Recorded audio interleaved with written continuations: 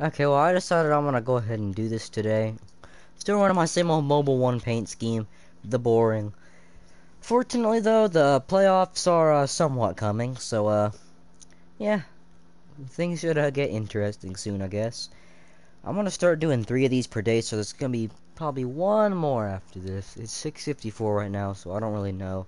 I might get lazy once it gets to 7 o'clock and just, like, wanna doze off the rest of the day like I, normally, at least used to do.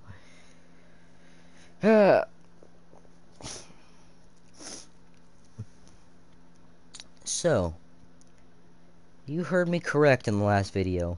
One Alonso Larone video autoplaying ruined my whole life. Once again, nothing against him. It's just the very, it's just the inconvenience. Also, we can expect to see some new paint schemes from other drivers in this race, though.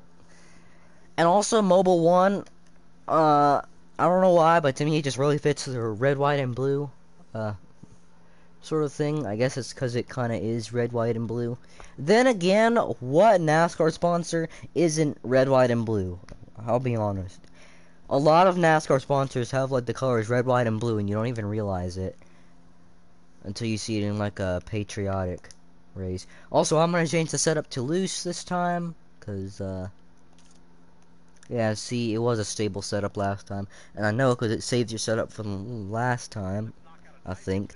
So I'm gonna go out to the track, do one little, not even one practice lap, and I've already got damage. I thought they said they fixed something like that. Apparently not.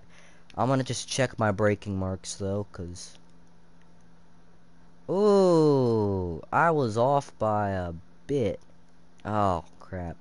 Okay, well, I destroyed my primary car. Skip to next session. I'm gonna go to, qualifying.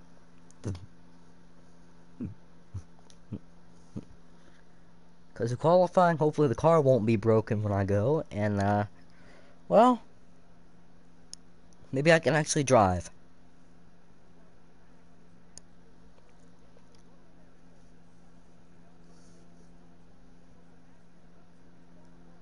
No previous winner.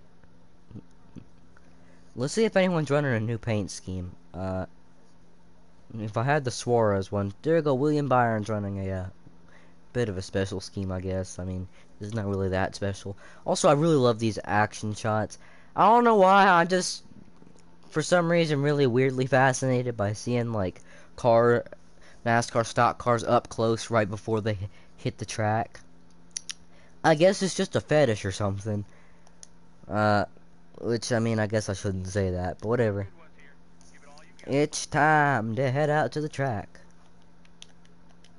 Hey, my car's not broken! Woo woo. Woo, yeah.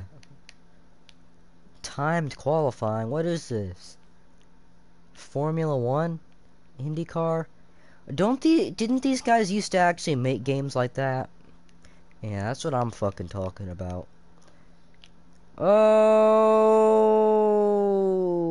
this race is gonna be bad for me. I know I was saying road courses are my strong suit.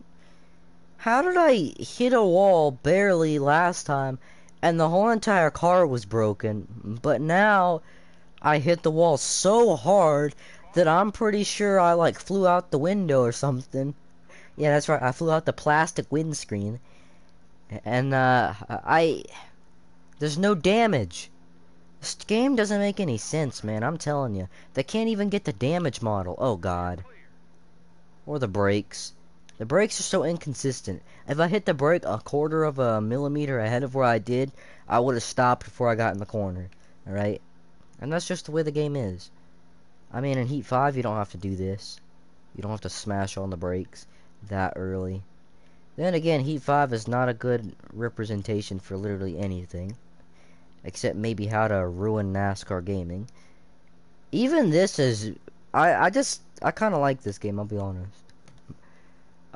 Don't bash me for saying that, but this game isn't half bad. Yeah, but I'm gonna just, go from the back and see if I can, because that'd be a good learning experience, I guess. I mean, considering I'm in good equipment, I think it might be actually kind of irritating to drive through the slower traffic. But, hey, I won't have to worry about throwing a win away if I didn't have a shot to win in the first place, right? Yeah. Also, previous winner, Chase Elliott. I'm gonna go ahead and put that up there. There's no sound in this game. I don't know what it is. Like I said, I probably got a special copy, because the game is actually good. But at the same time, it doesn't have any sound anymore. So yeah, I definitely got a very weird copy of this game. That nobody else got. Maybe a few other people. I picked this up in a store, and instead of charging me 70 bucks, they charged me 30 bucks for it. So I don't... Oh, boy. Definitely a learning experience. I've learned to never, ever, ever start in the back of one of these things ever again. Oh, God. Oh, yeah, I've also learned that, nothing's changed from Heat 5 in terms of braking. The AIs still, brake when they see another AI braking, no matter how far ahead it may be. Because I started in about 40th place, and if you look over to the side, if it's not too small, obviously, you may or may not see that I have moved up to it was 15th, now it's 11th place. That's way exaggerated damage for that. I'm sorry, bro. I know I kind of packed a punch on him, but that damage is still really exaggerated. And I didn't have anything to do with it, once again. They just hit the brakes too early. It's good, I guess, when you want to, like, pass everybody at once. But it's really bad when you want to actually do a race, you know, in career mode. Maybe get some progress. It's not very good when you're getting brake checked all the time. Oh, if only these cars had horns that you could honk. Oh, that was awesome. I don't know how I'm not dead. The car is probably dead though, so I'm gonna have to restart because once again, it's not like NASCAR Heat, okay? If this were NASCAR Heat, obviously I wouldn't restart because well, I can pit and then I can get back up there. You cannot pit in this game with whether it's a caution or not. You cannot pit without going a lap down. I don't care if it's a road course. I don't care if it's a short track, super speedway, intermediate, whatever. You're gonna go a lap down, no matter what you do, no matter how big, no matter how slow the other cars are going. Hell, it's a caution. You will still, no doubt, go a lap down. I've never had one pit stop where I didn't go a lap down. Also, I just made Christopher Bell have a fatal wreck, and there's not gonna be a caution for it because there's no cautions at road courses. Last lap of the stage here. The car does not turn. It does, but it barely does, and well, it barely hangs on too. So, fortunately, 12th here is good at any other track, any other type of track, literally, or a left-handed road course, a left-hand first turn road course. It would, this would be a very bad scenario I've put myself in. Fortunately, I've been spared by the racing gods, and we're racing at Road America, which is actually a pretty good track for me, I'll be honest. I'm still getting PTSD every time I come here, though, from one time I was doing an Xfinity race here in Heat 5, and I ended up wrecking myself in the last turn while I was leading. And I did a 100% race without bringing out cautions on purpose. Hours and hours it took. So, if you ever watched that Instagram live stream, I did a YouTube live stream about it. Actually, no, I did a YouTube live stream about it, like, I actually don't remember if that was here or if that was at, the Indy Road Course. I think it was the yeah, it was the Indy Road Course. I remember now. I did this as a alternative in the same stream. But, it was the Indy Road Course. It wasn't even the last turn. It was the first turn, last lap. You know that stupid BS penalty you get? Yeah, Jeremy Clements passed me, coming to the white flag. Somewhere around the last chicane. I remember it vividly, too. I was on the wheel. It was the last lap. We're coming to the white flag. I dove it into turn number 1. Absolutely dove it into turn 1. And I made the corner. I made the corner pretty good, but the problem was I hit the rumble strip. And apparently the game didn't like that. So I ended up, you guessed it, getting penalized on the last lap. My car turned invisible. And, well, that was the race over. I finished like 7th or something. Well, I restarted the race right after that happened anyways, but... Yeah, so, if we go to the Indy Road Course, when we go to the Indy Road Course, I'm going to have, PTSD. Even though I've done the Indy Road Course in this game plenty of times. Oh, 12th isn't good. God dang. I forgot. The inside lanes and the outside lanes. So, left-handed road course, that would be good. Oh, golly. Good golly, Miss Molly. Let's not. Little Richard. Alright, let's send. I'm on a full send. I'm full send mode right now. I want to get a ride with Team Penske next year. But if I want to do that... Whoa! Denny got hooked and it wasn't even me. Wow, I was trying to preserve Denny there, I'll be honest. I'm kind of a Denny Hamlin fan. Not gonna lie. Obviously, Joey's still my favorite driver. But I put a Denny Hamlin sticker on the back of my school computer so everyone can know that, Also, I think everyone in the school, at least if they pay attention to me, I'm pretty sure they think I'm, like, a giant Denny Hamlin fan. I mean, I guess I kind of am. But, like, they think I'm even... They probably think I really am. Because, like, I remember I used to be obsessed with, like, Denny Hamlin's tandem on Ryan Newman in the Daytona 500. It was, like, back September 2020 or something. And that was the last time the school let us change our profile pictures. So, you guessed it, I put a Denny Hamlin 2019 Daytona 500 celebration as, like, in the grass as my profile picture. So, I have a Denny Hamlin profile picture. Now I've got a Denny Hamlin sticker on the back of my car. Like, really. Oh, I'm about to win 2 in a row, by the way. I'm not trying to do this. I told you Road America was one of my strong suits. Shouldn't have said that. I could see it coming from a mile away. From a literal mile away. Like, on the other half of the track. Mile away. I knew. Oh! No! I did the De Benedetto. I did the Matt De Benedetto. I literally did the Matt De Benedetto 2019. If you didn't watch that race, it was an Xfinity race, not a Cup race. You know, they didn't run here back then. It was an Xfinity race. Jeff and I were watching it. Took place on a nice Saturday afternoon, as Xfinity races normally do. Yeah, it was fun. De Benedetto was doing really good in that race. Could have had a shot to win. Last turn, he was running 3rd. Obviously, he didn't have a shot to win then. The field was strung out. But, and then, at the bottom of the screen, you could see a little car. A little car. You could see a, car.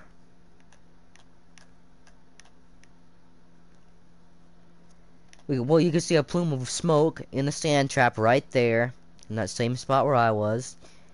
And then, it might be the announcer, one of the announcers, I think it might have been Joey Logano, said, I think that might be the 18. And then, Jeff and I were just, like, kind of depressed after that. And then, like, after that, Jeff went upstairs, and then I came up and broke the sad news to him that, yes, it was indeed Matt De Benedetto off in the final turn. Oh yeah, I forgot we're in a stage right now. So I'll get another shot at life here in a second, boys. I'll get another shot. My reincarnation shall start. Oh God. Almost died. Let's not die, please. I do not want to hit that tire thing. That looks like it'll hurt really, really bad. Oh, that looks like it'll hurt even worse. Jesus Christ. Actually, I already hit that other thing, actually, in this race.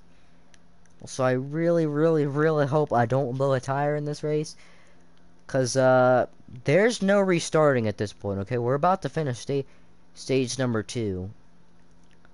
And I guess we're, like, We're like almost halfway through this race. We're like halfway through the race now. So, this is, gonna be very not good. There's the brakes. See? Alright, also, I said it yesterday, but that, Squire Telecaster is mine. It will be soon. So, I'll make a video, it won't come in a box or anything, I'm just getting it from a music shop that Jeff and I walked to. But, yeah, I'm gonna make a video playing that. And if Jeff gets the check that he's expecting to get, it won't take a month like I was planning to.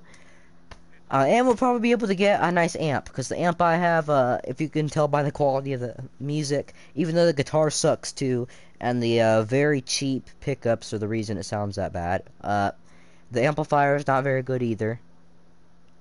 Because it was in the same, it was like a beginner pack, which I'll admit, when you unbox that thing, when you're like 9 or 10, Christmas 2017, so I was 9, about to be 10. It's a pretty damn awesome thing. I mean, you get an electric guitar, you get an amplifier that has pretty high distortion.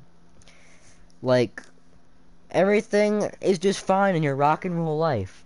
Unfortunately, I ended up breaking the guitar anyways, where now it only has 4 strings. Oh, I got a shot to win this race by mistake. I think I'm gonna not try to win. I'm gonna try not to win. This is the try not to win at Road America challenge. Go Reddick. Oh god, no, go Byron. We like Byron around here. Why do you think I was celebrating?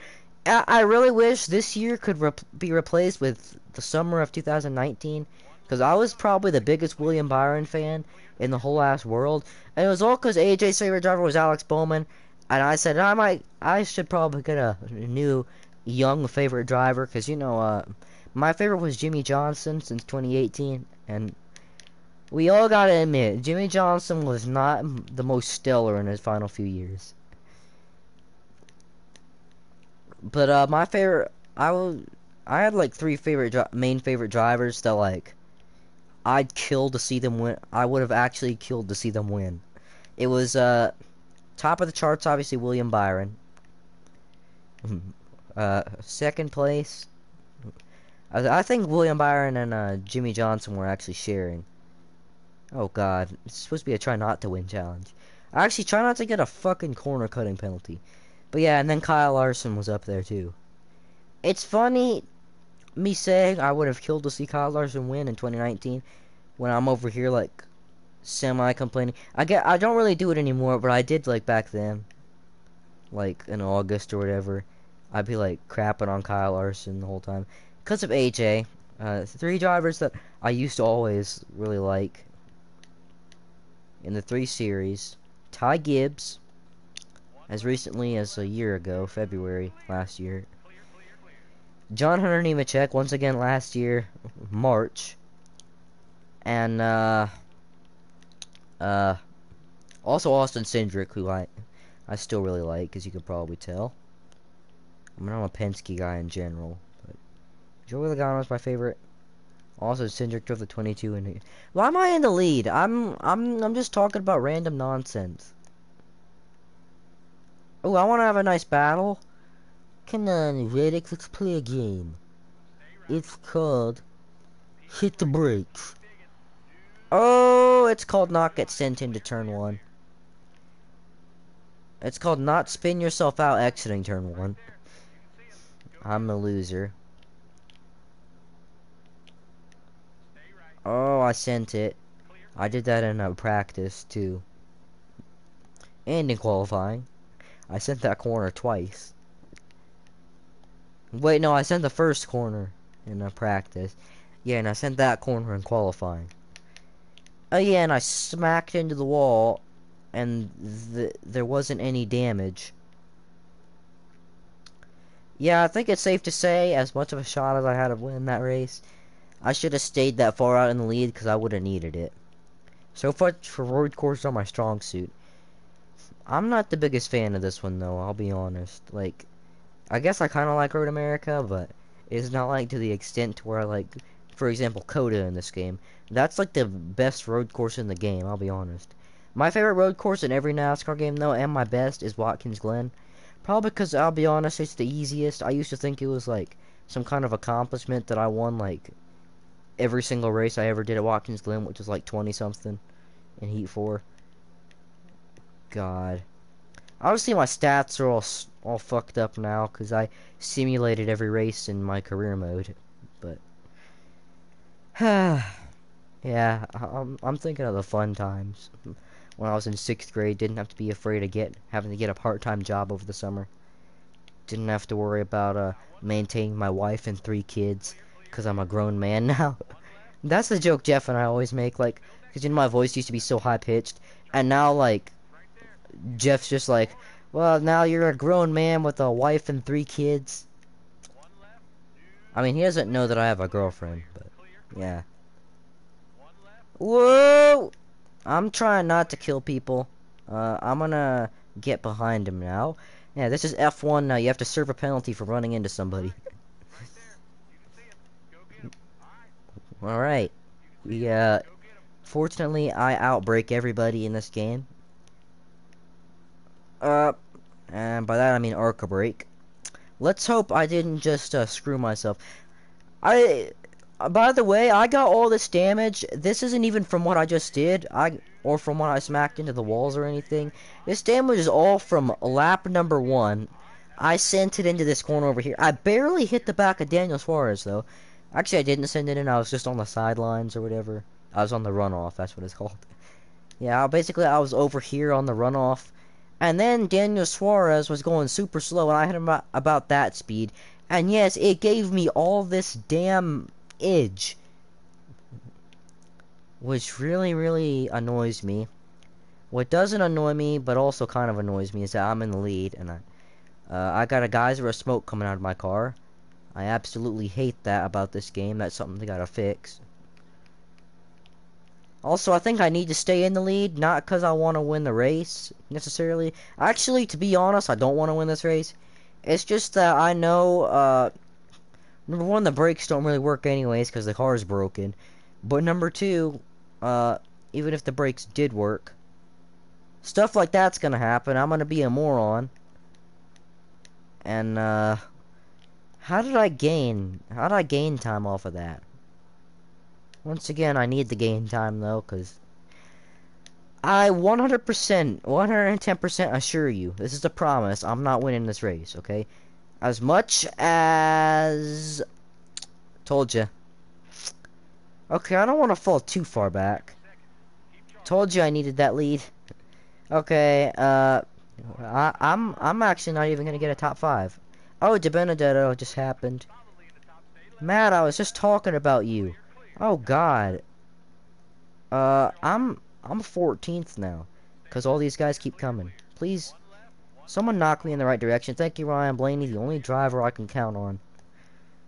He knocked me back the right direction, and as I feared, the car doesn't turn. The car turned even worse than it did earlier, and that's saying something considering I didn't even make the corner. I really wish cautions could come out of road courses in this game. Unfortunately, they cannot. Let's not hit the wall and die, Blaney, please. But yeah, alright. Let's see if I can, well, battle for 17th. This kind of makes me mad that I can't at least finish, like, 2nd, where I was gonna finish. Fortunately, I got another opportunity at, whatever race is next. Let's not wreck each other. He's gonna beat me fair and square. Oh, maybe not. Maybe not. Oh, man, I got in the grass. That ruined it. I can still do something down here, though, because I don't think etiquette is in the picture with the car like this anymore. Honestly, my run could have been just fine in, like, the top... Still in the top 10. If De Benedetto... If I hadn't come up a little early. I mean, you have to be aggressive coming out of the grass, though. Also, no, I'm not finishing any worse than 17th, alright? 17th is already pretty bad. No! Oh my God, I got a corner cutting penalty. Oh, for fuck's sake. And there's no way to get the positions back either, so, there goes my reputation. Thanks, game. Oh, nice. And I can't restart the race either, because that'd be cheating. Whew. I'm really glad I won that race at Pocono. I remember I was saying I regretted it because I wrecked so many people. I don't regret a thing anymore because I thought this track is one of my better tracks. So I kind of thought I wouldn't get a fucking corner cutting penalty for cutting a fourth of a corner. I literally got a... If you don't think the corner cutting penalties are ridiculous, because I'll be honest, I kind of deserved it there. But if you don't think the corner cutting penalties are ridiculous, I got a corner cutting penalty at Watkins Glen for running off the track in turn number 1. You know, getting in the runoff in turn number 1. I can prove it to you too. I'll literally go to Watkins Glen in the same stream and show you me getting a penalty for like smacking into a tire barrier. It'll say invalidated lap corner cutting, even though I'm like on the outside of the corner, which makes no fucking sense. I guess this kind of means I can wreck anybody I want, though, because it doesn't affect me. And me smashing into a wall in turn 1 doesn't affect me.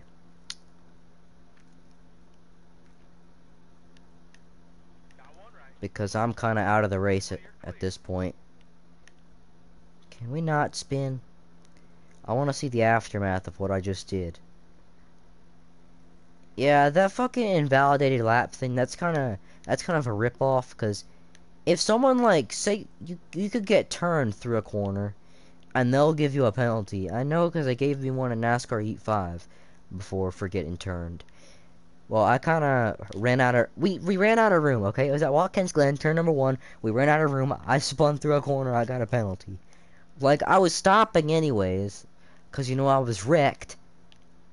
But, you know, whatever. Give me the penalty. That makes sense. I just ruined a whole bunch of guys' days. Being a lap down. Once again, though, I'm doing the Denny Hamlin thing, and I'm just gonna pretend I'm up here.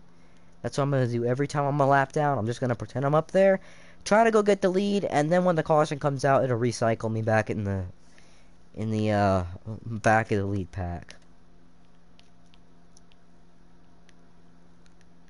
At least back of the pack, which is a good thing because well, it's a good fucking thing. Yeah, I'm really pissed off. In case you couldn't tell, based off what just happened, me and my invalidated lap. But I'm gonna go out and do something next race.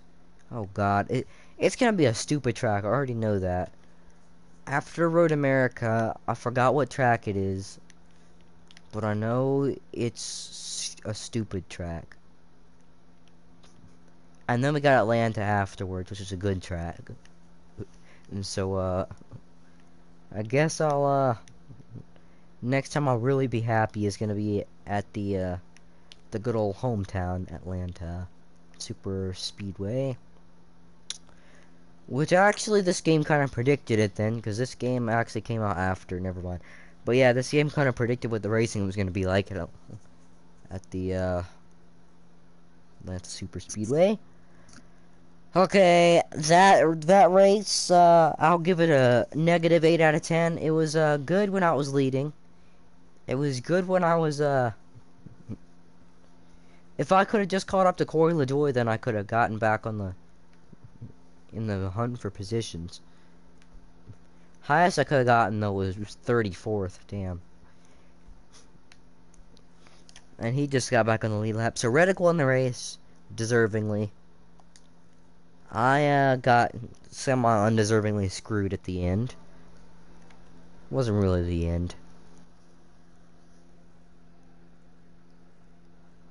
Oh, Atlanta's next. Okay, we're gonna have a good time.